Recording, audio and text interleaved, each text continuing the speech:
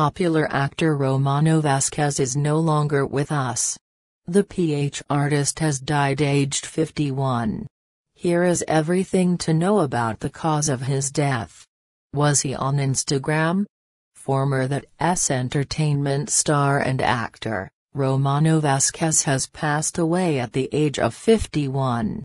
The Filipino actor was known for his roles in several movies and shows in the 90s and the early 2000s. Besides, he was also a successful producer and filmmaker. The internet pays tribute to the actor after his sudden demise on January 23, as confirmed by his wife, Alma.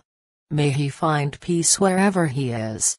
Actor and musical artist Romano Vasquez died on January 23 at the age of 51.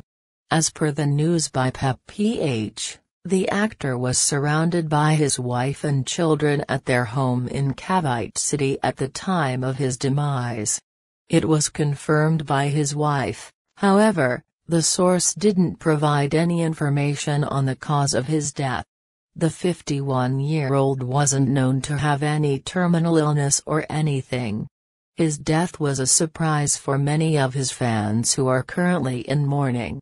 Romano Vasquez didn't have Instagram or any social media presence. The singer was quite private when it came to his personal life. But he did do a lot of interviews where he would discuss stuff about his family. Despite that, the singer has received a lot of tributes and obituaries on social media. Romano Vasquez was married and leaves behind his wife and 4 children.